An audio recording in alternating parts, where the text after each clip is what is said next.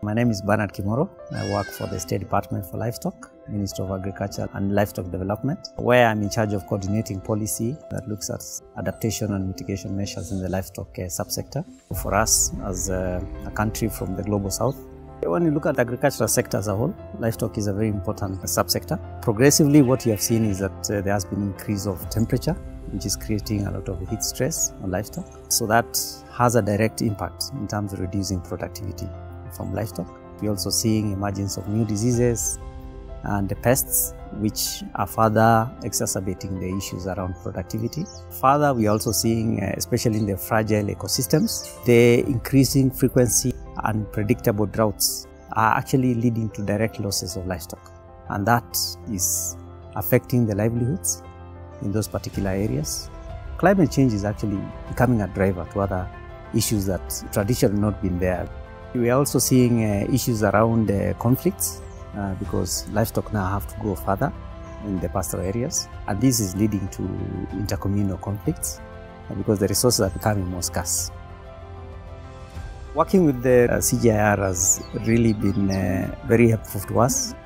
Getting information that can inform new policies that we are forming, which are directly looking at focused interventions on adaptation, for example, climate information services that we need, fodder species that are adaptable in different areas, livestock species that can actually adapt to the heat stress or even reduced feed materials or even tolerant to some of the pests and diseases.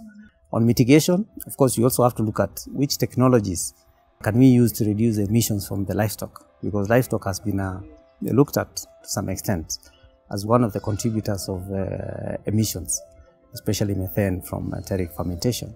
When you look at the NDC that we have contributed to as livestock subsector, most of the information that we have put there, we have used the research, especially from ILRI and also our national research systems which are operating.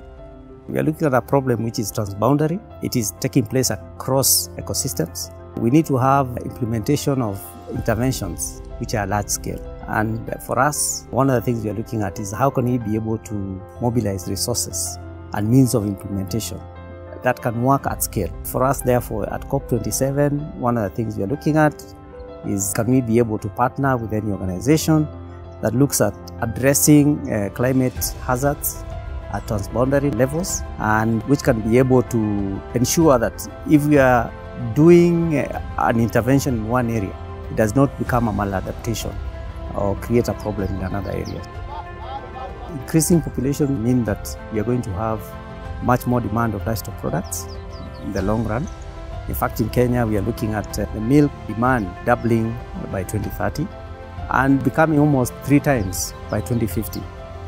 In terms of meat, we're looking at almost 1.5 times by 2050. So the demand is huge. We have to be sustainable, but we need the means to do that. That will be from large-scale implementation of initiatives.